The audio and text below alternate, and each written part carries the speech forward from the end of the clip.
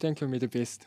미드비스트라는 유튜브 크리에이터 방송을 한번 꼭 봤으면 좋겠다고 합니다. 땡큐 미드비스트. 미드비스트라는 So you haven't seen that yet. He obviously gave me a shout out actually last night.